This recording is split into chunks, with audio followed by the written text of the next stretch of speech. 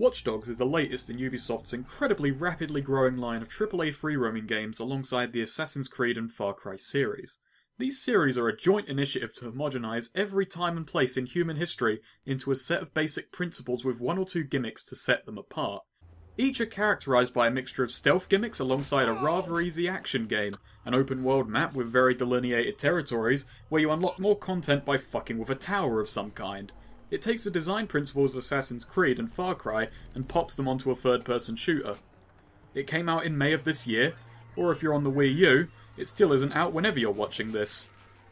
And then that happened. And I've got to say, that really fucked with my joke. It was halfway through writing the script when they announced this. There was immediate hate piled onto this game because it was average. Well, that and years of hype and build-up, and delays which they said were to further polish the game.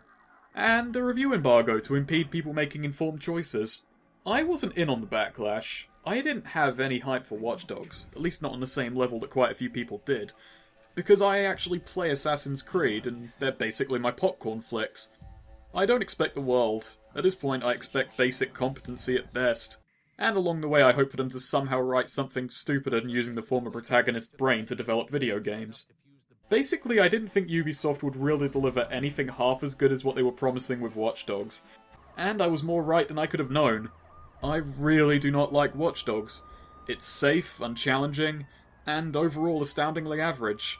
Now, average isn't typically that painful, but this piece of average lasts for over 10 hours. Another problem is the PC version, which is what I'm working with. It's not a great port by any stretch of the word. For one thing, the graphics were gimped for console parity. I'm more a frame rate bloke than a graphics bloke, but there's slowdown at quite a few points as well. There is a community-made patch that gives us graphics and effects closer to the E3 demo that tricked people in the first place, while also optimizing the bloody thing to make it run better, or so I've heard. But I will not be using this. I'm going to play the game the way Ubisoft intended, which sadly and kind of beautifully makes this review actually unfair on them. It also sadly means that I now have Steam, Origin, and fucking Uplay on my system. Look, it's like a scale of best to worst. I got about partway through the first act of the game before deciding to review it. I thought I'd be able to play through the game once, start over, and then start recording footage for the review.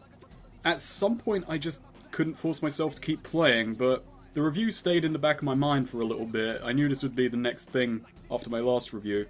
So when I restarted the game, I basically forced myself through the whole game for the sake of recording it, because my time is less valuable than even you know. But the fact that I had to force myself through the review kinda tells you how I feel about this game right off the bat. The game opens up with a couple of hackers knocking about in a hotel called the Merlot. The man under that iconic cap who is dressed like a cross-dimensional concept of being inconspicuous is our protagonist, Aiden Pierce. His highest honour, and indeed the most interesting part about him, is the fact that OpenOffice's spellcheck will refuse to accept either part of his name. His job is to stand still with his phone out so that his mate Damien can siphon money from the hotel, and wax poetic about just how great hacking is. We are the modern-day magicians, siphoning bank accounts out of thin air. I wasn't aware that any magicians of any age did that. I thought that was robbers. Anyway, another hacker turns up. Hello. I think someone else is hacking in. Aiden gets a bit antsy and makes a run for it while Damien yells at him to stick around. And he sees a flash of something that will come up in more detail later, but for now is designed to spark questions that I'm not going to ask. Damien and Aiden have hits put out on them. For the hackers in the Merlot job. You're assigned Aiden Pierce. And in an attempt on Aiden's existence, Aiden's niece is killed, triggering a 10-hour-long whodunit that gets dull and sidetracked a couple hours in, and only really picks up around the 8th hour if you feel like waiting that bloody long. Also, bloody hell, Ubisoft loved the dead family motivation. Ezio, Connor, Jason, Brody. I think the reason I liked the bloke in Assassin's Creed 4 more than most was because at least his motivation was just getting ridiculous amounts of cash. I mean, I can relate to that. But niece, that's a fucking new one. Like, they killed the brother in Far Cry 3, who was Grant, curiously enough. And they killed the parents in Assassin's Creed. I think someone just hates their fucking family at Ubisoft. Flash forward to 11 months later, and we're beating up the trigger man in Aiden's hit, in a locker room beneath a baseball stadium. Maurice can't say who ordered the hit, but he does teach us how to aim our gun, which is terribly nice of him. How's your memory now? And when Aiden turns his back, he gives us a melee QTE that we're not allowed to fail. And I've seen that before somewhere.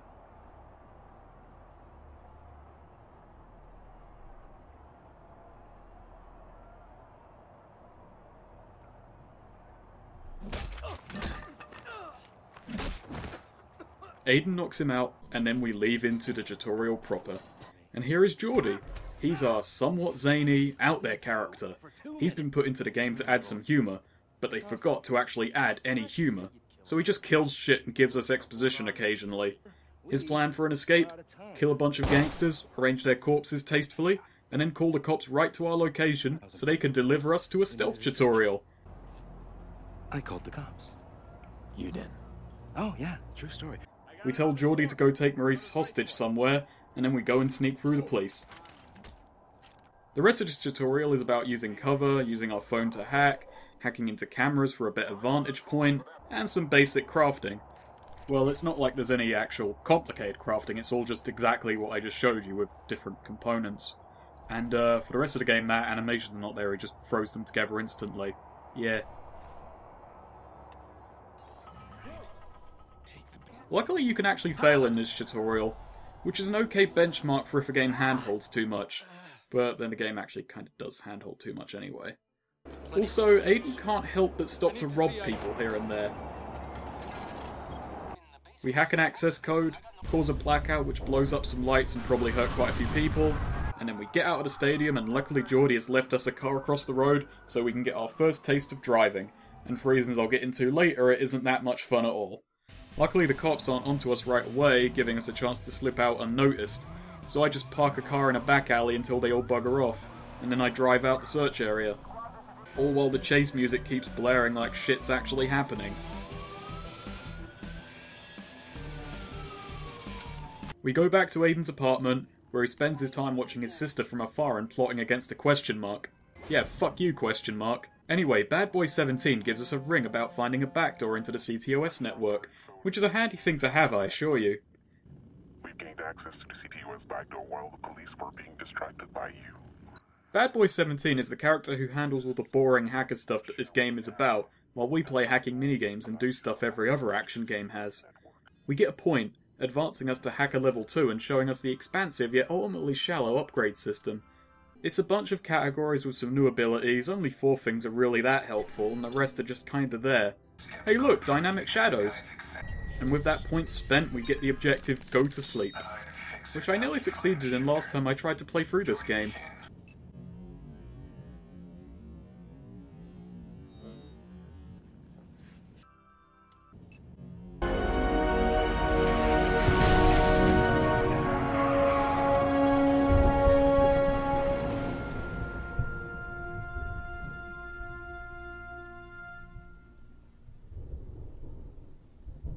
Aiden has a dream of his dead niece.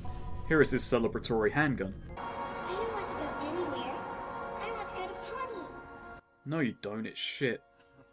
So guys, everything that Aiden is going to do over the course of this game is because his niece is dead, okay? And Aiden laments that the one thing that gave him character is dead. We head outside, and Aiden spews some exposition about having access to CTOS facial recognition, granting him access to information about everyone. You see, it's topical and about digital privacy and that. I need to get my mind off things. Lucky for me, this city's full of distractions. And they can't hide from me. Aiden takes his mind off of dead niece by beating up criminals. Luckily, and rather stupidly, CTOS can predict crimes before they actually happen.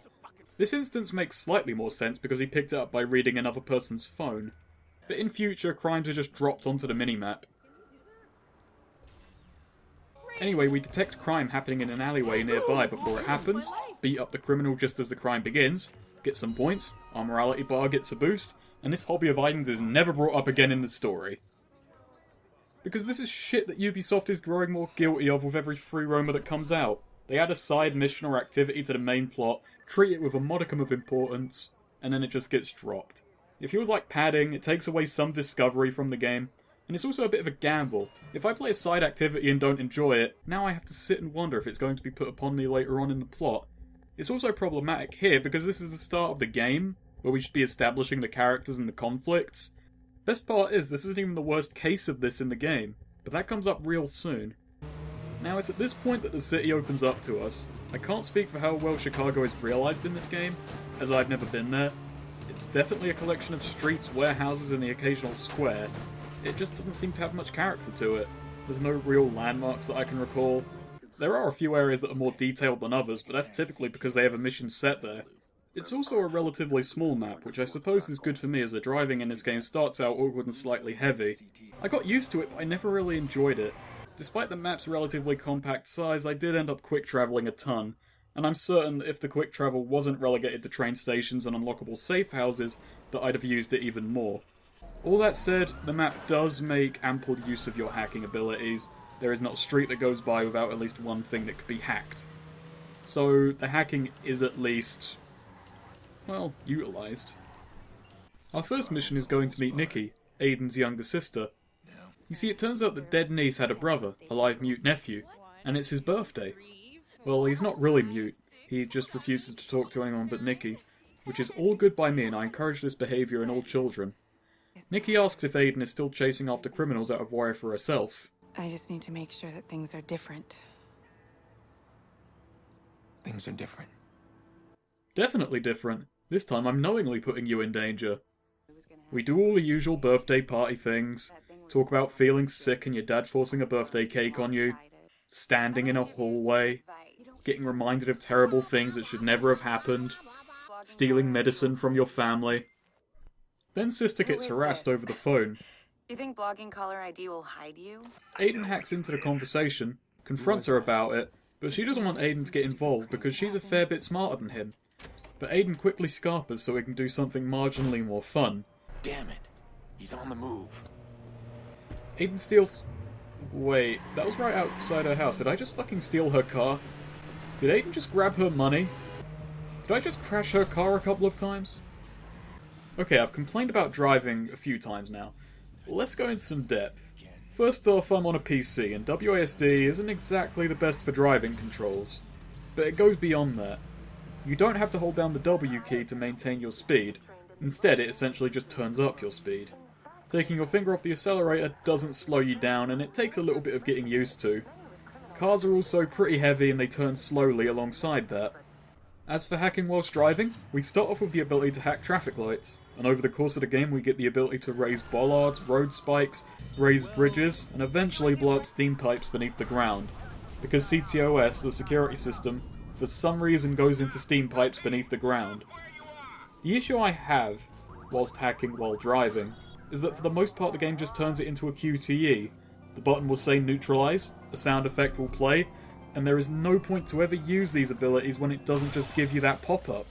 It's essentially a constantly recharging instant kill move that's 100% effective, and it essentially means that traffic lights, raising bollards and road spikes are all functionally the same thing. And considering that traffic lights are the most common trap anyway, it invalidates the later unlocks a little bit. Also, most of your instant win hacks are just plain disabled in scripted chases until the chase can reach a certain point. There are a few spots on the map where you can cut through a gated area or unlock the shutters on a parking lot to take little shortcuts, but they're few and far between. This is a free roamer taking place in the modern day, and that means that there's a lot of driving, more so than hacking when compared. You're going after that creep, aren't you?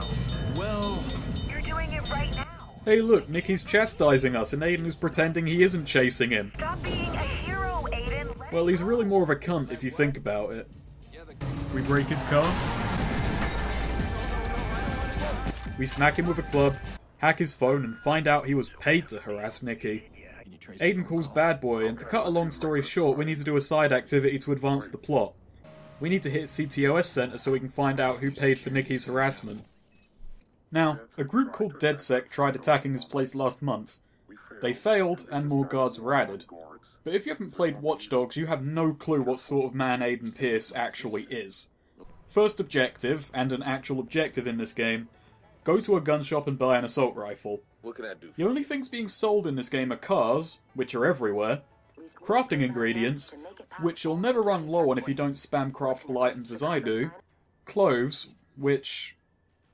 Fucking Christ, Aiden, you need serious fucking help. They're all the same clothes in different colours. This at least makes a tiny bit of sense in Assassin's Creed, but you're not part of a hacking and guns. definitely most importantly guns. So we nab a 416 and head off to the CTOS station. Now, a good thing is that before most mission areas in the game you can hack cameras to get the lay of the land. A feature lifted from Far Cry 3 is the ability to tag guards so you'll always know their position. Stealth would be entirely standard if not for a couple of things. You can create lures which have 100% efficacy against the rather idiotic AI. You've got a stealth takedown move that looks like it should create a lot of noise. And some guards can be distracted by hacking into their phones or hacking nearby objects. Your phone can even blow pressure valves or blow up some of the scenery. And in some cases you can hack into their fucking grenades, which makes me believe that the person adding hackable objects was being paid by each hack added. Because who the fuck needed Wi-Fi enabled grenades? There are forced shootout missions and forced stealth missions, but for most of the game either approach is possible. The issue with this is that stealth is more time consuming for less tangible benefit. A takedown gets us the same amount of XP as a headshot. Enemies drop more ammo than you'll use, and they drop cash too. And going loud just summons more of these wonderful XP dispensers. Aside from a few missions with cops, you're not even putting that morality bar at risk, even when killing security guards. It's so skewed towards combat. As for the combat itself, it's ultimately fine. It's your standard cover-based shooting with hacks put on top to give it an attempt at a sense of identity. Aiden controls well, he has a sense of weight without feeling sluggish, and he animates wonderfully, darting between cover, rolling during near hits. He has a fluidity that you can sometimes see when you're not spending 90% of your time in cover, popping out to shoot things. The combat is simple in nature, if a little easy thanks to enemy AI and regenerating health. It can even be fun here and there, but it does not hold for the length of the game. But, let's go back to the opening cutscene. Aiden runs at the presence of one other hacker. His weapon of choice is an extendable baton, and the first thing we do in the game is fake shooting someone. Aiden is introduced as a sneak, who goes into hiding the moment he's caught out. All we know is that he's a hacker who's trying and failing to look inconspicuous. So why is he so fucking powerful? I'm pretty sure that before the 10th mission of the story he has killed well over 1,000 people without breaking a sweat. Look at that weapon wheel. This ain't fucking Far Cry 3, no 4 weapon limits. He has all of his goddamn guns on him all the time. He has several thousand rounds of ammunition and perfect accuracy with everything he grabs. As the game goes on he gains the ability to craft fucking grenades, IEDs and proximity bombs. And he builds them with no delay. He wills them into existence. And in great fucking numbers. Before the end of the first act, I have 3 assault rifles, 4 shotguns, 2 sniper rifles, 1 anti-material rifle, 2 grenade launchers with loads of ammo, 6 handguns, and a submachine gun for when I feel like being subtle. Which is never, because I can carry all of this at the same time. I'm pretty certain that I caused the most explosions I've ever caused in a game during my playthrough of Watch Dogs. Because I swear my grenade launcher ammunition refreshes between missions. Then Aiden also gets fucking bullet time. Because we've already snapped any chance at the enemies being a threat over our collective knees, so why not? Just have some slow motion as well. The problem I have with this is that unlike other Ubisoft protagonists, we have no clue why Aiden is just so bloody lethal, and it clashes with what little characterization we get.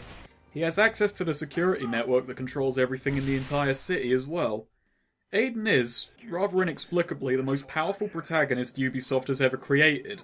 It isn't like Assassin's Creed where we understand why the protagonists are as skilled as they are, or Far Cry 3 where Jason becoming a violent murderer is the central arc, and one other characters are very much privy to.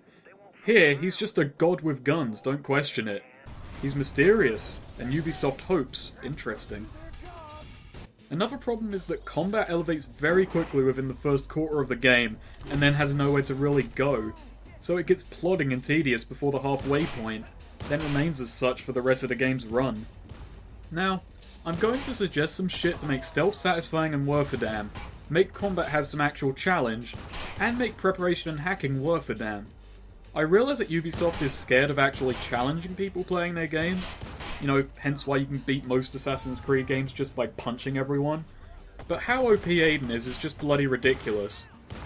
Okay, so games like Doom, Painkiller, Serious Sam, these shouldn't have weapon limits. Watch Dogs should.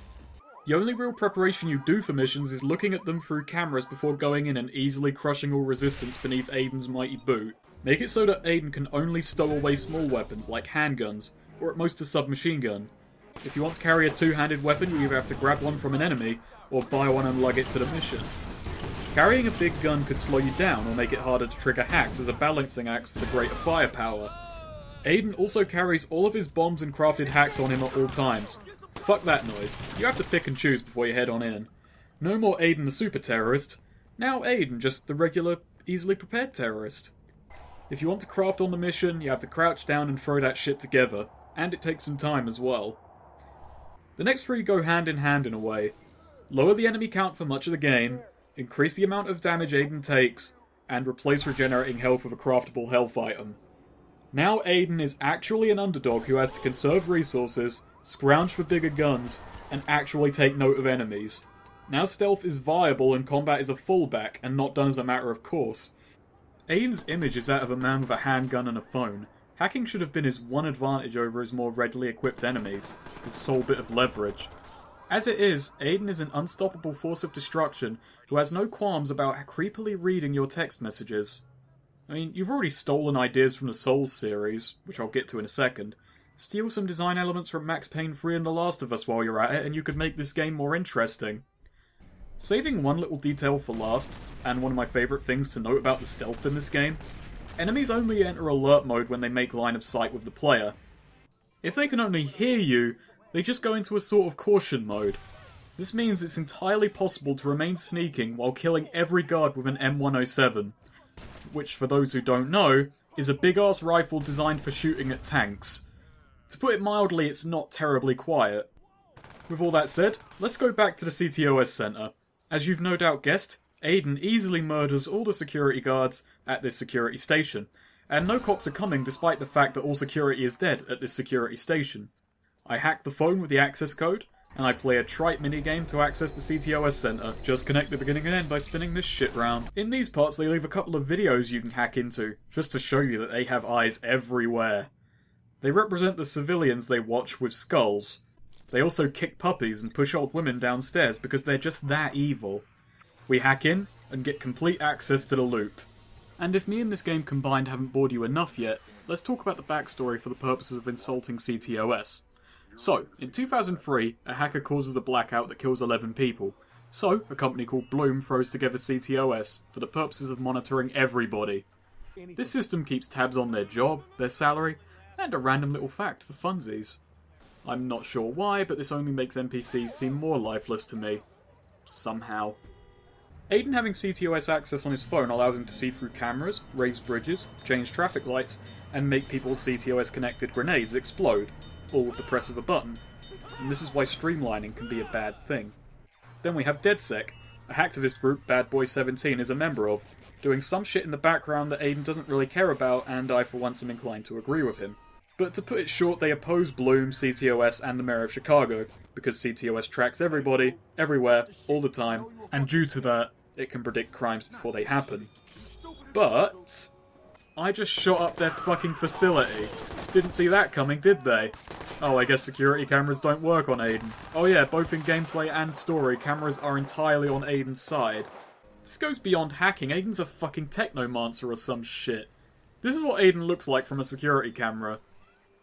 I'm sorry, but I'm pretty sure if you saw that shit on camera, you would at least go and have a peek. It's a man who can blur his face in real time. To add to the idiocy of the fact that CTOS can't find him, ordinary citizens recognise Aiden on sight as the vigilante. Over the course of the game, you'll have tens of gun battles in the streets, both in the main story path and in the extra missions. It is probably the loudest and most public plot about a hacker that I've ever seen. CTOS is bloody stupid. It's an attempt to convey how invasive and powerful these digital security measures are, but they've essentially removed the player from the issue. I mean, think about similar modern free-roaming games like the Grand Theft Auto series and the Saints Row series. They're very wacky and they're over the top, and that lets us suspend our disbelief and let us believe that the characters get away with the shit they do. But Watch Dogs takes its story very seriously, and it's a very stupid story. It just makes it really hard to believe that Aiden gets away with half the shit he does. This shit's only exacerbated over the course of the story because we caused multiple blackouts. It seems CTOS only made it easier. So, yeah, back to that CTOS center I was talking about maybe 10 minutes ago now. Sorry for getting sidetracked, but this game does it worse. So now that we've done that, we have slightly more CTOS access than we did beforehand. This is a good thing, I can assure you. Geordie gives us a ring. He's hired us out as a driver in a job because we need to stretch this shit out somehow. Well, it's not like I've got a call in this. I head over to the mission and... Well, what's this? A fixer coming to kill us? I made too much noise in the loop. Compared to later missions that don't cause this to happen and make what just happened seem a whisper in comparison. This is another side activity that's been thrown into the main plot, and this is probably the most egregious example going. This is the standout multiplayer mode of Watch Dogs, only in this case it's a bot because this is essentially a tutorial mission for a mode that I'm never required to play, that I might not also want to, or I might not have internet access. Regardless, it's basically hide and seek. Someone's trying to hack into your phone but they can't leave an allotted area, and you have to scan them in time. I tracked down the bot and... well, I guess that worked. This is where it gets incredible. The game at this point forces you to open the multiplayer menu. It's so proud of how it's dressed it up with some fancy language. Then the game makes you request a one-on-one hacker match. My immersion at this point is completely shattered beyond all repair. You can cancel out of it and the game will let you progress, but it's a catch-22 at this point.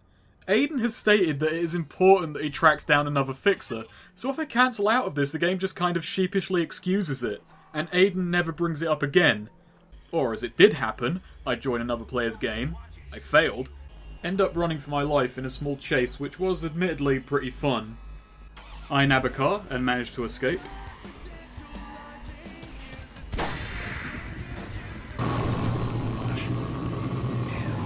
And I get deposited further away from the objective that I was trying to do in the first place, only now it's open for some reason, and it will never be mentioned again. This all said, it's a fine multiplayer idea, breaking into another player's single-player session. I want more things like this stolen from the Souls series. It's kind of funny when you realise that you can't pause when another player joins your session, which kind of gives the game away. But that aside, this is one genuinely good thing in Watch Dogs. And it's the only part of the game I would come back for. Online hacking hide and seek. That said, I didn't play the other modes. And to those couple of people who did join me just as I was quitting the game those couple of times, sorry about that, but I'm an impatient bastard. So, the game may have just gotten bored with the story and decided to play some multiplayer, but now we are back and heading to the driving job Geordie set us. Hurry, man, the cops are gonna find me. Hurry! The police are onto some bloke we need to pick up, so we have to be sneaky. This will be somewhat more challenging with the introduction of CTOS scans. They serve to make escaping the cops just a bit more annoying. See that circle on the minimap? We're not allowed to go there until it runs out, and I really appreciate it when they put them right above the objective. Late game, these things get really obnoxious, being called in large numbers for minutes at a time. You do get jammers to buy some respite, and at times these things become necessary, especially when you have circles in every bloody direction and no way to build up enough speed to escape them. The condition for failure is very rarely an instant game over. It generally just triggers a police chase. In this mission, however, no such luck. We get to the bloke and start to slowly drive him out. I hope you have an invitation or you're dead. Shoot, shoot, shoot, shoot.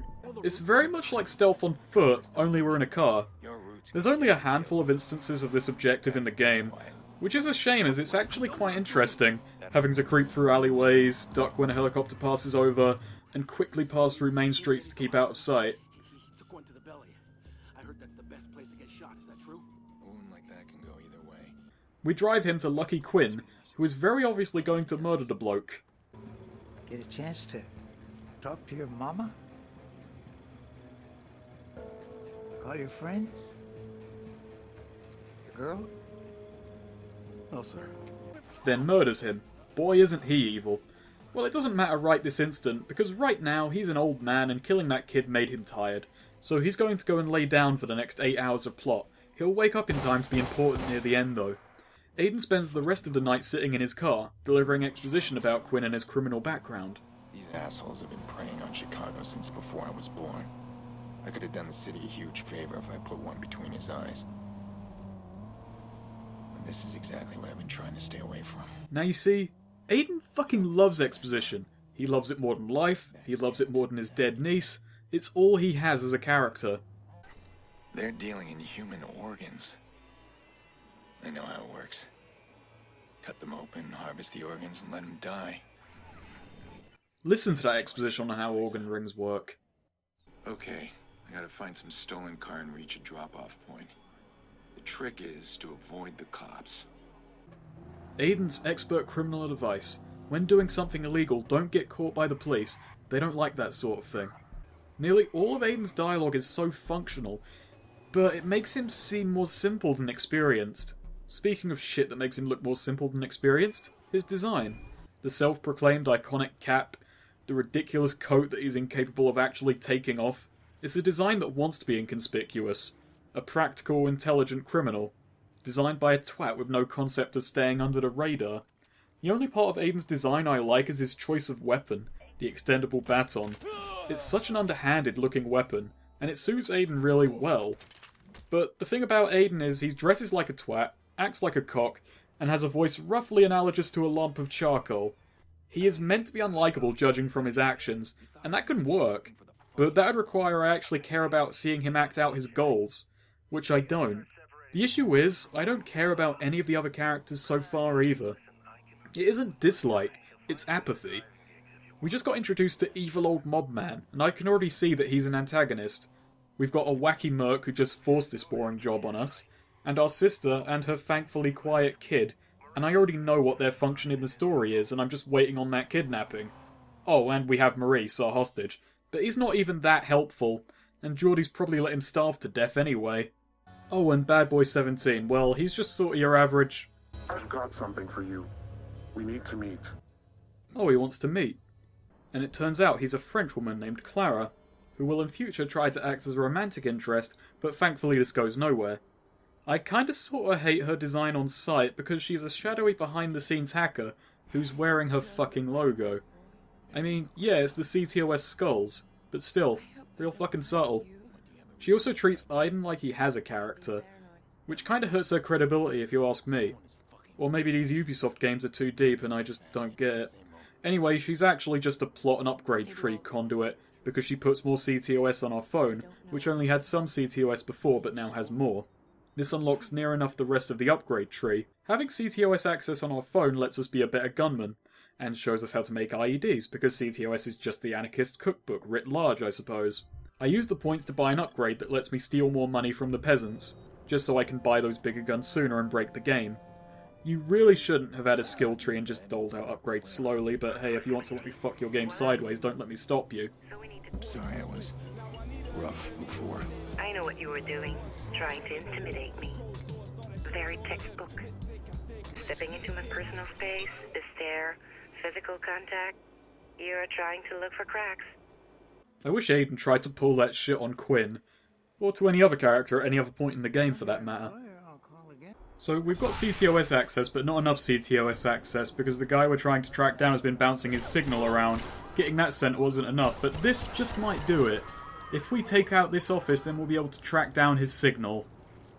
So we go there and easily murder everyone inside again. Play that mini-game that's going to appear at least 30 more times, never becoming challenging, just plain longer. We pop in a virus that gives Dead Second Clara greater access to CTOS, and this time the police actually turn up. They're getting smarter. Okay, they don't actually bother to turn up, they send some CTOS scans as a sign of goodwill. Why? There is shooting coming from a downtown office building owned by a massive security firm. I'm no policeman, but I could hazard a guess at where the shooter might bloody well be. I drive away from the green police circles until they decide that this mass shooting was just not worth looking into. So, with our now even better CTOS access, Clara tracks down the position of the caller. The data flows are split. There must be 2 CTOS boxes. We go there, and we're introduced to the last type of puzzle. It's a line of sight puzzle. Got to see boxes to hack them using cameras. They're simple because typically only 1 or 2 elements in an environment can be moved at any time. Like this here lift. Got to lower that so we can see that box. Hack that. Head back to the original hacking point. Play another instance of the fucking Pipe Dreams minigame. Oh hey, it's Waxing Poetic Bloke from the intro. He's suffered too, just like the players. He wants to meet, but I've tripped an alarm and it's all a little bit awkward because that means fixers are coming to kill me. Oh yeah, that's another reason CTOS is fucking dumb. There's an army of fixers, basically mercenaries doing wet work in the middle of fucking Chicago, Yet CTOS can't keep track of them, even though over the course of the story they have mass gun battles in the middle of the street. If 1/10 of the gun battles that happened over the course of this game happened over the course of several years in the actual US, they would fucking shit themselves. Anyway, they're all dead because they went up against fucking Aiden. We get to waxing poetic hacker, and now he's bitter drunk hacker, Damien Brinks. Oh, and he brought champagne. Damien. Tell me you miss me? You had that punk call my sister. But Aiden sticks to being Aiden. You're always so grim, Aiden. Well, I'd go with dull, but you're near the mark. Damien wants to work with Aiden to get answers, and the thing is, I completely fucking agree with him. Them working together would move this along faster and be mutually beneficial for both of them. Even if Aiden now hates Damien, he knows that he could only act in his interests. I guess the story needed some drama. That, and he's got an in as to who the Murloc hacker was. You got nothing I need. It just makes Aiden look like an obstructive twat, and has added about 3 hours of plot onto this mess. He turns him away because this game didn't get to its length by being clever. Want Aiden to look smart and keep Damien's new character of unhinged bitter drunk? It's simple, really. You switch this scene around. The early game is now Aiden tracking Damien down because he needs his skills. The man harassing Nikki has now been sent by the same people who put the hit on Aiden in an attempt to draw him out into the open. The Murloc. The Murloc was your fuck-up. Bullshit. You bailed on a perfectly good scheme. Damien hates the fact that Aiden bailed on him and wants nothing to do with this conspiracy, and Aiden has to do shit to get him on board. That would have been more interesting, and probably made this game shorter, which I'm heavily in favour towards. There was a second hacker, and I know how to find him. Yeah, well, Aiden's never been a smart man. Aiden then walks 5 feet away from Damien, does some exposition, and basically admits he needs what Damien knows. You do realise you could have just pretended to be on his side to get what you wanted, right? You're nothing if not underhanded. Ah, fuck it, Aiden's beyond help. I need to know what he's got on the Murloc. Hey, that guy who harassed your sister, you know, who knows where she lives and shit, you just kinda sent him away and gave him ample reason to be more mad at you, you realise? You could have just, kept him at arm's length and that would have... Oh, fuck it. Oh god, if I keep this pace, this review's gonna take an hour of your life and years off mine. This is Act 1 of fucking 5, and this story slows itself down a number of times with missions that don't really add anything. Case in point, the mission right after Aiden essentially tells Damien to sod off. We head to the graveyard, where we get a flashback of Aiden and Nikki at the dead niece's grave. Nikki is handling her daughter's death way better than Aiden. Like, gold medal at the Handling Your Kid's Death Olympics. We've all suffered a horrible nightmare, but you have to stop trying to fix it. She tells Aiden to stop because last time he did stupid shit like this, it put them both at risk. Aiden's argument is that she's alright because he protects her, but this is stupid cutscene Aiden, not universe-stomping gameplay Aiden, so it rings somewhat hollow. But promise me you will stop. You'll lie to your sister but not to the guy who could actually help you. Anyway, this grave scene has nothing to do with the mission. You got a problem. Survivor from the stadium. If that guy talks, he'll ID you. Survivor? How did that happen? I'm guessing he didn't die. Thanks for making me go to the graveyard first. Fucking miles away from my objective. This annoys me because you can come back here in free roam for a memory, which is essentially just a repeat cutscene. Just remove the cutscene from the plot, leave it here as an optional thing. The mission line now flows better and there's a nice surprise there. What did this cutscene even do? Let us know that Aiden's a shitty person? Make us wonder who's leaving flowers on dead niece's grave? Well, I already knew one and I don't care about the other. It's probably Quinn. Bet it's Quinn. Geordie has tied up a family so that he can snipe from across the river. You remember the stiff from the stadium? He's not so stiff anymore. The cops got him in Chicago lockup and, oh, he's about to walk into an interrogation and point a finger right at you. To spoil exactly how this is going down, this guy knows a guy who knows another guy who knows me. So I've got to go through 3 different people. So that means 3 missions, about 20 minutes each. Great. If you go stealthy, he's entirely useless. If you go loud, he's slightly less useless. I go entirely stealth for the first part of the mission just to spite him. Aiden blackmails the other bloke into not talking, and he spills the beans on another guy who knows Aiden's identity. Hey look, it's the first helicopter battle of the game.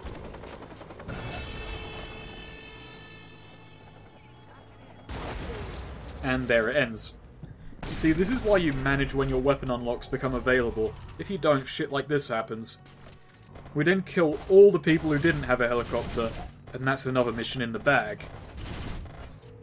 So at this point, all the elements for the rest of the game have been shown at least once, save for the occasional side mission that gets jammed into the story. Shootouts, stealth, chases as both chasee and chaser, both types of puzzles, environment, and hacking. The issue is that the game's difficulty is at this point static. In fact, gun battles will only get easier as I get more firearms. The stealth too will collapse as I get greater access to phone hacks and lures. The combat is already starting to run out of steam, and I'm not even a quarter of the way into the game. I say this because at this point I'm going to speed the fuck up, both for your sake and for mine. So, we now know about some guy connected to the Chicago South Club called Angelo Tucci, who knows a guy who knows her identity. The South Club also has Quinn as a member, but Aiden is scared of attacking him but not attacking Tucci. So, we go and trick his niece into giving up his location, then attack a convoy of cars in broad daylight. Good thing I've unlocked IEDs and no one is suspicious of that red blinking light in the middle of the road. We run Angelo over, and this, for reasons I forget, stops a prison transfer of the guy who knows her identity. So, a bloke in prison. There's only one way to get to him. Well, technically two, but Aiden doesn't actually realise he's more than capable of gunning his way through a prison. Aiden gets himself arrested. He walks into the prison wearing his stupid outfit and his iconic stupid hat, which he'll continue to wear for the rest of the game after he breaks out. Freeze! Stop the gun! Well, if you want me to drop all of them, it's going to take a while, officer. Geordie sneaks in his phone and extendable baton somehow. This could actually be a fun mission. It starts with a pretty strong puzzle where you actually have to ride the guard's cameras to the point where you can unlock your door with your hacks, and escaping from your cell block actually relies on genuine stealth rather than all of your gimmicks. Only some gimmicks. But the stealth is over in less than 10 minutes. Aiden breaks out of his cell, manages to escape his block, and find the prisoner in an underground guard torture ring within 10 minutes.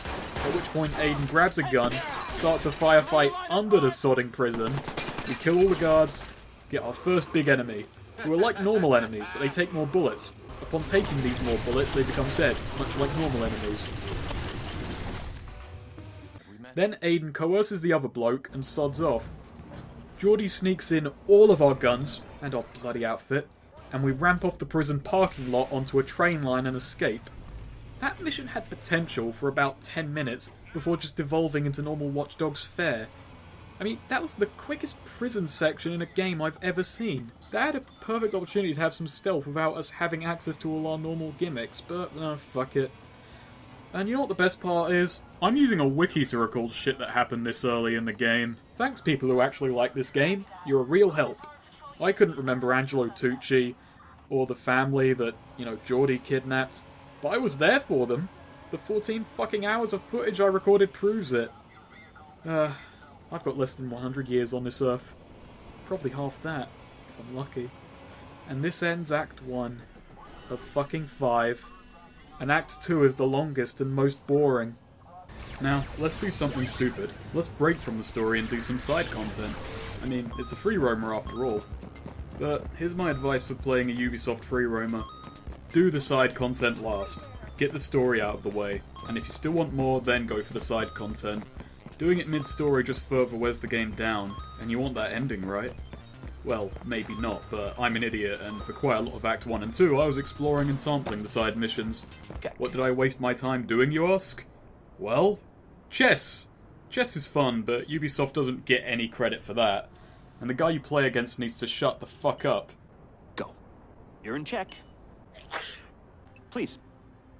Go on. Great job. Please, proceed. Well played. He talks so often that I ended up killing him. Well, there are multiple versions of him, but I killed that one. Fixer contracts. Basically side missions. These include trite driving missions, like checkpoint races and such. I get more than enough driving in the main plot, so I think you can tell how I feel about this. The on-foot fixer side missions, however, are semi-decent. There's convoys, where you find a group of criminals driving around and blow them up, all while CTOS ignores it. Then there are gang hideouts, which is Watch Dogs at its best, actually. It uses stealth, hacking, and action all together. There's a bloke in a location surrounded by guards, and you need to identify him and knock him out. You're not allowed to kill him. Getting spotted makes him far harder to melee, as he gets a bit shooty when he sees you running at him with a stick. So it actually allows shooting while penalising it. You need to hack and prepare ahead of time so you know who to go after and who to avoid. This is a glimpse at what Watch Dogs could have been with more interesting level design and gameplay balancing. There are some hidden objects around the world, like weapon stashes, which open up side stories about weapon traffickers, an organ ring and a human trafficking ring. I'm not insane enough to want any more story out of this game, so I didn't pursue it.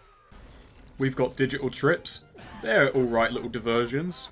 We've got psychedelic, which is by far the silliest and most light-hearted. Just bounce on flowers for points. The controls, unfortunately, are too rigid to make it very much fun on the PC. There's Madness, which is more driving with more explosions. There's Alone, which is all atmospheric and has stealth in that.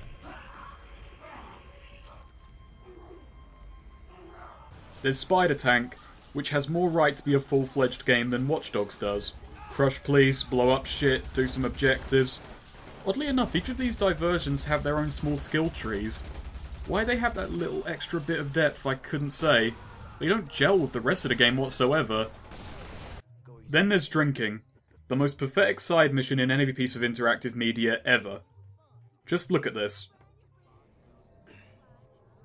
Aiden, you haven't even drunk yet. No one has this much trouble drinking.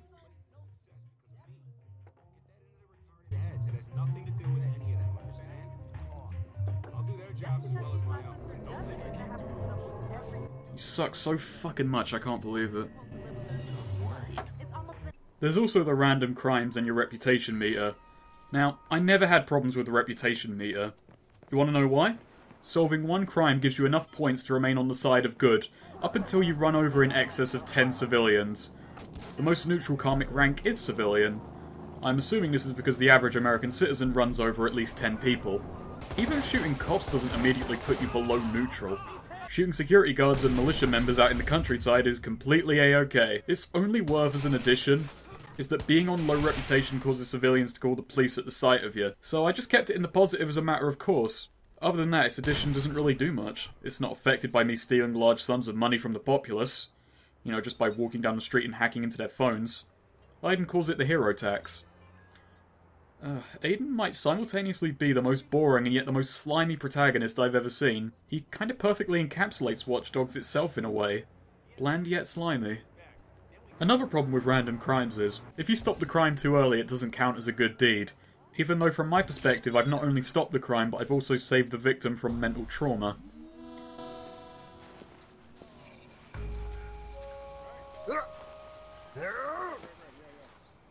We can also go after CTOS centers and CTOS towers. Towers are those little line-of-sight puzzles with cameras, much as we've seen in the main story. Doing either of these unlocks more quick travel points and reveals where everything on the map is in that area. Exploration and discovery be damned. It also lets us hack into buildings to watch videos of mundane depression. Yeah, that's your reward. Boring voyeurism. You know what I was thinking? You know what I think would be great? How about, you know what, I move home for a little bit. Like, maybe for good. That'd be great. Every side mission has unlocks if you're willing to repeat it 10 fucking times, which makes them feel like busy work in very short order. I couldn't imagine 100% of this thing, first of all. It's an expansive sandbox by virtue of the fact that once Ubisoft puts in a thing, they figure they may as well put it in again 10, maybe 20 times with minor variances. So I'm now at the beginning of the most boring section of the story, and I've drained what fun I'm going to get from the side missions. I don't care much for the extra unlocks anyway. More guns would only be window dressing by this point. I've already got an arsenal on hand at all times. So, swiftly moving on. Well, swift as this review is. Now we have to go meet Damien at a plaza, but he's not there, so he gives us a ring. And look at that lip sync. It's like he's trying to chew his own face off and end it all. Anyway, Damien's kidnapped Sis in possibly the dummiest and showiest manner possible. He tells us to hurry over, but there's no time limit, so I'm alright. It kinda tells me that Sis is already kidnapped, extending the plot by 3, maybe 4 missions. He played me. That son of a bitch played me and I let him. Wait. How the fuck did he play you exactly? I mean, he was getting your attention by harassing your sister, and was his plan that you would blow him off? Surely it would be better if he just kidnapped her first. This is possibly the worst play I could ever imagine. What's he doing, Nickies? Well, Aiden, I'm going to take a guess and assume that he's going to kidnap her, and maybe her kid, so that he can make a big chunk of Act 2 about getting you to steal a hard drive connected to the Merlot incident at the start of the plot that you blew him off about, which will introduce another whole faction into the plot that has fortified a tower block and named it Rossi Fremont, being led by a man who's named Iraq, and no, I'm not joking. If that doesn't sound long enough for you, Clara is going to get you to track down a paranoid, surprisingly athletic homeless man so you can get a remote that allows you to turn a bridge around to access a forgotten CTOS facility called the Bunker. Did you find Tobias? Because despite what gameplay tells you, you can't just use a fucking boat. Oh, and this abandoned CTOS bunker that the rest of the CTOS system doesn't notice is suddenly fully operational.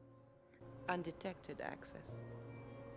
Well, isn't that convenient? So now you've got even more access to the system that's only vaguely explained how that slightly helps.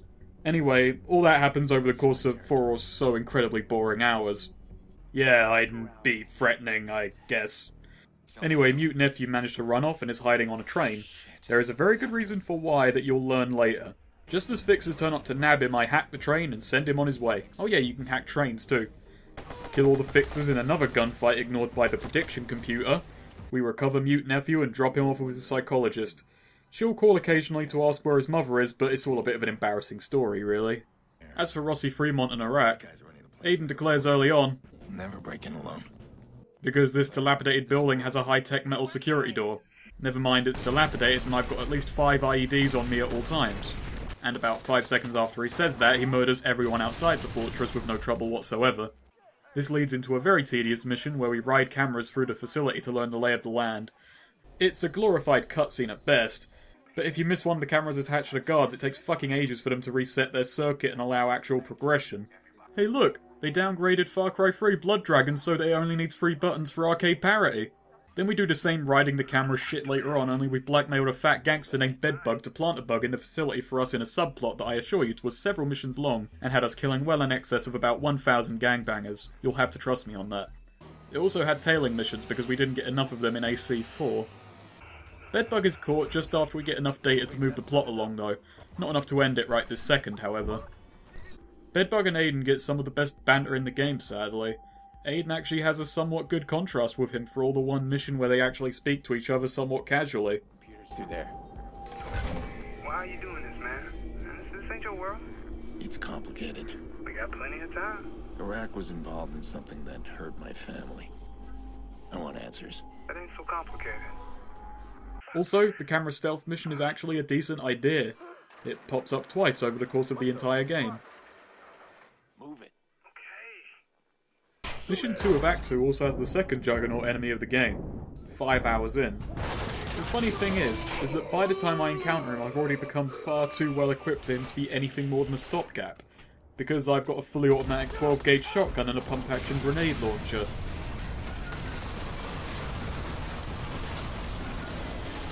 The game can stop calling them threats at this point. Oh yeah, another thing happens during Act 2. Fixers attack our motel and try and kill Aiden and Clara, but that's a drop in the bucket at this point. I think the problem overall with Act 2 is largely rooted in the fact that Act 1 ramps up far too quickly. In most missions we kill tens of people out in public, and if the first 200 enemies of the game aren't a threat, I'm not going to be terribly worried about the next 200. Act 2 is where I seriously wanted to stop playing because the story is plodding along. The gameplay has ceased to actually evolve, and the sparse enjoyable moments are becoming fewer and further between. The gameplay is always competent and never becomes out and out bad, but it's safe and uninteresting, and Act 2 is Watch Dogs at its most mundane. It's the setup for Rossi Fremont, the kidnapped sister, Lucky Quinn, CTOS and DedSec. It's been setting up story elements for about 6 hours and I have not resolved one thing. You'd think that in 6 hours the story would have resolved at least one issue, but instead all we've got to show for it is a bunker that helps for reasons I don't exactly get. Another problem is that during this act we're still getting tutorials. There is very little actual discovery in this game. Very few things you're capable of doing don't have some attached tutorial. We get a crafting tutorial, which is mandatory and forces us to buy crafting ingredients, even though I've already been crafting for ages and had access to quite a few of the crafting recipes. We have an IED tutorial, even though in-game I had already unlocked and been making rather liberal use of IEDs. And it also still forces us to open CTOS centers to unlock further missions at this point in the story, even though we have a facility with undetected access. Here's a thought. Let me choose whether or not to unlock these. Give me a gameplay detriment if I don't. Restrict my hacks. Lessen the information on the minimap. Make unlocking these things have a tangible benefit beyond just locking out further missions. So, on to Act 3, and thanks to Bedbug we have some data, but Clara can't decrypt it. This demands that we get the man who made CTOS so that he can decrypt it for us, Raymond Kenny, who's only now being brought up in the actual plot, because he's a hacker level 12 as opposed to Aiden and Clara, who are only level 7 abouts. Issue is, he's a whistleblower, and he caused the 2003 blackout that killed 11 people, so he's in hiding, but we found his signal. And tracking it down alerts thousands of other fixers who spring out of the woodwork to provide a shootout for us. With all of them dead, we discover he's in Pawnee. It's done. Pawnee. Pawnee? That's the best you could come up with, Ray? Look, I told you it was a shithole. What did Aiden's niece want to come here for anyway? Did she want to be a militia member? Because all that's out here is a CTOS centre, an on-the-run hacker and several hundred militia members who are guarding CTOS stuff. In Pawnee we do very much the same thing we've been doing in Chicago, killing hundreds of people, hacking things, or holding Q down on things, tailing a helicopter. Oh shit, that was a tailing mission. Oh, and we do meet Raymond Kenny and, well, he makes us play the drinking minigame as a story mission. But it's alright, it's instantly forgiven because he beats up Aiden afterwards, then drags him to his scrapyard which he has made shit like this in.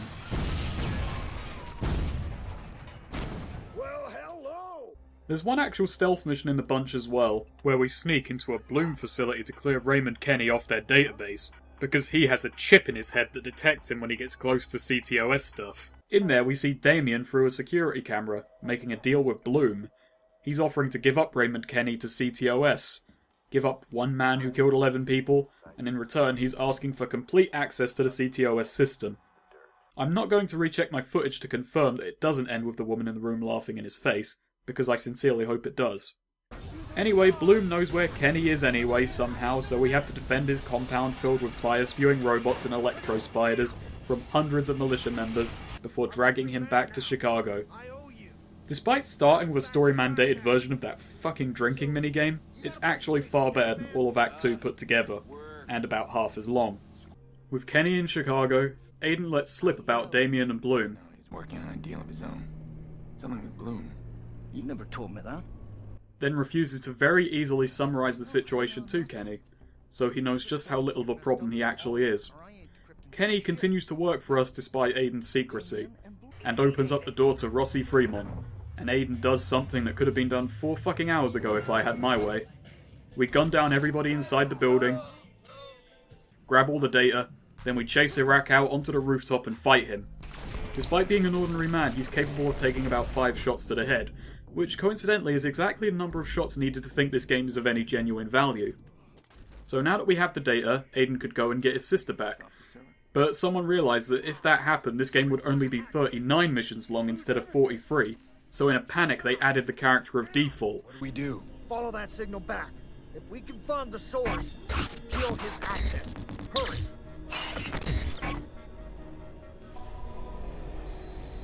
This is this minigame in the late game. It never gets harder, it just gets longer, like I said. They had time limits, but they're always incredibly lenient, and I had long since just started shutting my brain off whenever one of these appeared. This minigame really is just a fix-all solution to whatever hacking needs to be done in the plot, isn't it? Default steals all the data and leaves a stupid message. Can you trace it? Also, Default plays a message that shows Clara was hired to track Aiden and there's a bit of a falling out, so she's just gonna go leave and wait by dead niece's grave until her death later on in the game, and that will fail to motivate me to hate the villains any more than I'm already bored by them. Also, Damien gives us a ring because he wants the data now. Ooh, this is a bit awkward. Not a peep? This time, we're gonna meet. In person. So, Aiden goes to the meeting, and both of them realise they're at a stalemate. Damien can't hurt Nikki without losing Aiden, and Aiden can't get Nikki without giving up the data. Well, he can and he will, but that's not for several missions yet. So Damien acknowledges that he needs Aiden, then he broadcasts his identity to the news, in a scene that's actually pretty interesting where every civilian will call the cops on sight. So I cause a blackout, run for a bit, destroy the truck that's broadcasting that news report, but this isn't without the police finding me. Because, you know, they've decided for once to scan for more than 2 minutes before giving up on catching a dangerous criminal. But do you want to know how I escaped that police chase? In fact, this works with 100% certainty. You ride a fucking train. I hop on the train, deactivate a chasing helicopter with my phone, and smoothly sail out of there. Don't even need to buy a ticket. The AI does not know how to handle a player jumping on a train at all. However, the fallout of this one interesting mission is 4 boring missions tracking down default. You end up at a downgraded version of the E3 demo, which is little better than a Newgrounds hidden object game. Just look at everyone's phones until the mission lets you progress, while the useless phones shoot unfunny and occasionally memey messages at us. Then we chase Default out onto the street and kill him. To the game's credit, Default did actually annoy me, yet killing him felt pretty empty. There's no real catharsis to it.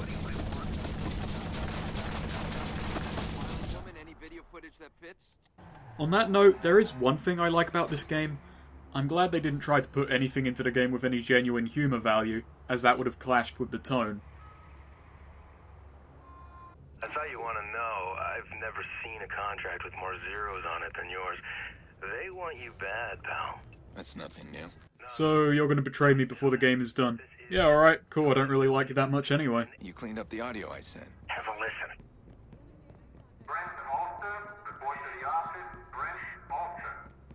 Nikki's call came from the same place as that little public address. So, Ray manages to figure out where our sister is held via magic. So we rescue her, make her murder a man.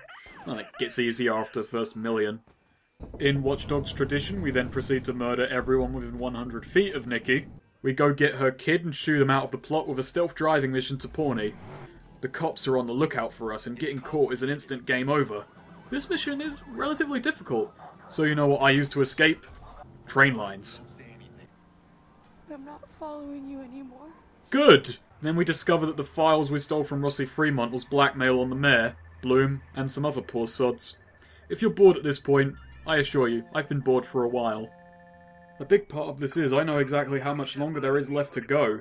The game makes a point of telling me how many missions I've done and how many are left after each mission. The progress screen also tells me what everything unlocks, and how much of everything I need to do to get it. I like games to have a stat screen typically, with a few interesting bits and bobs, but this is the opposite of fun to me. There are no surprises left in the game whatsoever. Telling me the number of missions left as a matter of course just seems so clinical and sterile. The game at this point already feels like busy work. At first I wasn't happy that the game had told me its exact length from the outset, in fact flashed the information in my face. I felt it hurt the story by letting loose some of the tension it could have had. As I got to the halfway mark, I started to hate it because it reminded me there's still so much more to fucking go. Leave some mystery in your game, because discovery is fun. I assure you, however, it's almost over. There's been around 10 hours of this drivel, not counting side missions and shit. So, everything that has happened comes back to the Merlot, which we discover is owned by Quinn. Quinn's got some charity thing going on. At his hotel, the Merlot. Okay, why the actual fuck didn't Aiden know that Quinn owned that hotel? Shouldn't that be public knowledge? And shouldn't that be really fucking pertinent knowledge for a man who's planning to steal from it? Something that one might want to look into before you rob a place is whether a member of the fucking mob owns it. You know what? Fuck it. Aiden deserves everything that comes his way. This plot should have been resolved a hell of a lot faster. If Aiden thought about maybe seeing who ran the hotel, you know, just to see who the fuck might have sent hitmen after him after he got caught hacking at that hotel. So anyway, Quinn's holding a benefit gig for the mayor at his hotel, the Merlot, the hotel that Aiden was caught hacking in. We hack in again to watch the benefit, and afterwards come to learn that Quinn has the mayor in his pocket with some of that good old blackmail. Now, this time I'm in charge of Aiden, so this job at the Merlot ends a lot bloodier.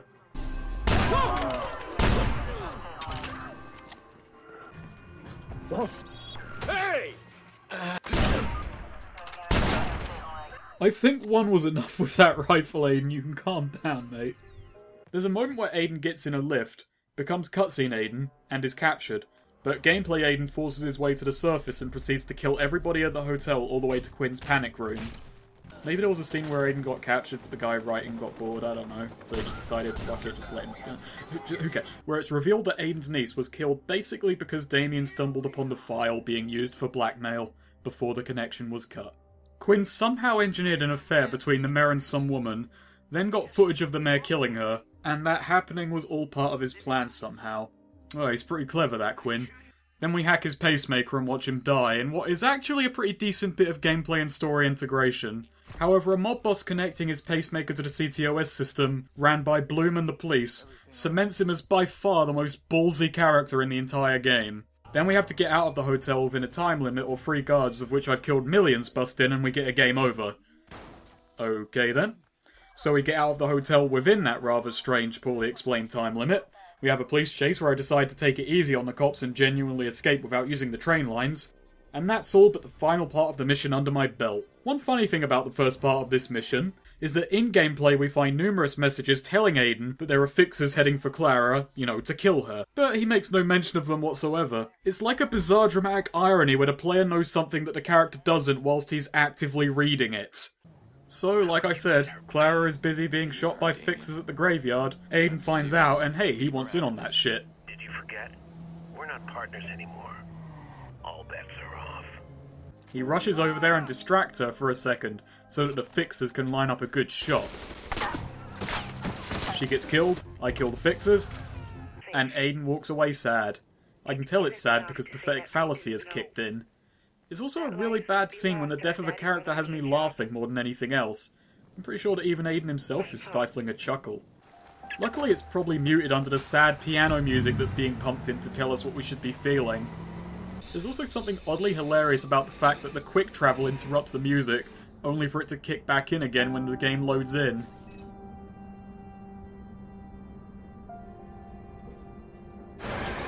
It's the final sodding mission. Aiden releases the tape of the mayor murdering a woman, rendering all that blackmail useless. Raymond is leaving and Damien is pissed. Oh, and he's gained full access to CTOS, so we have to race to the for some reason empty lobby of Bloom headquarters while Damien blows up pipes under city streets. Damien blocks access by rigging the hacking minigame, so we need to get time boosters by racing to 3 points across the map. What follows is a large-scale police chase, while the whole city fucking explodes around us. The cops, for some reason, are only concerned about us. The issue is, I'm just bored by it. There's police everywhere, everything in the city is exploding, cars are crashing, there's constant screams, there's helicopters, and I'm not having fun. Because over the 15 plus hours I've spent with this game, I have been driving for the majority of it. I didn't like it at the start, I don't like it now. I can't cow it out and ride the train lines this time. This mission is basically capture points with long driving segments between each point.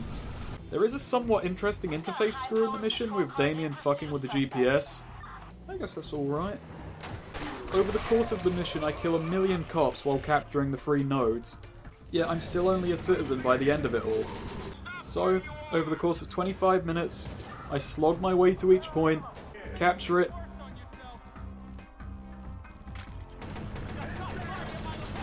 then head on back to Bloom.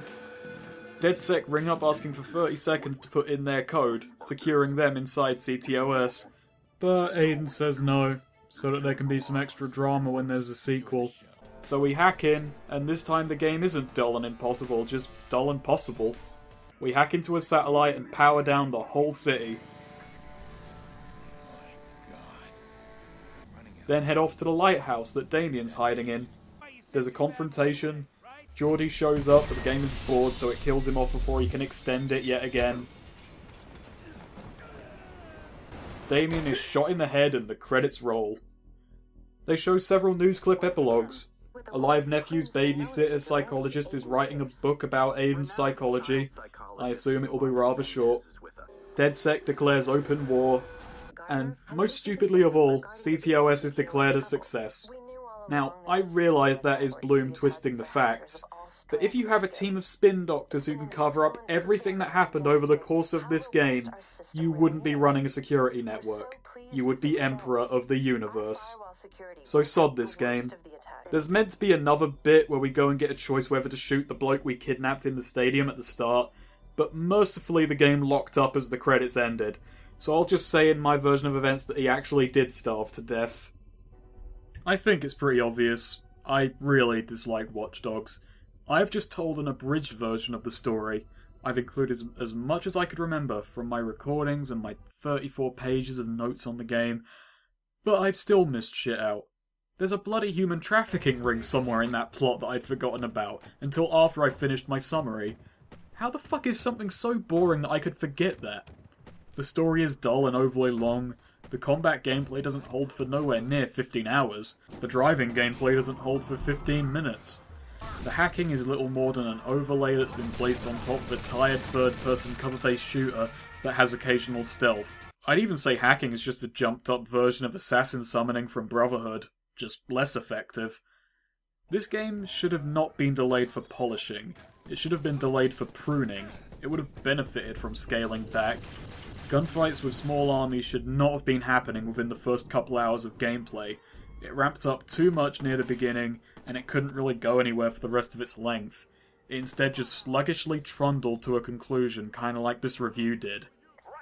It's an incredibly arrogant game besides, declaring the character's clothing iconic, a myriad of special editions, the review embargoes and the repeated delays, and even more so on the Wii U. So, to end off this review, don't buy Watch Dogs. If you've made the same mistake as me and you've already bought it, don't buy its fucking DLC.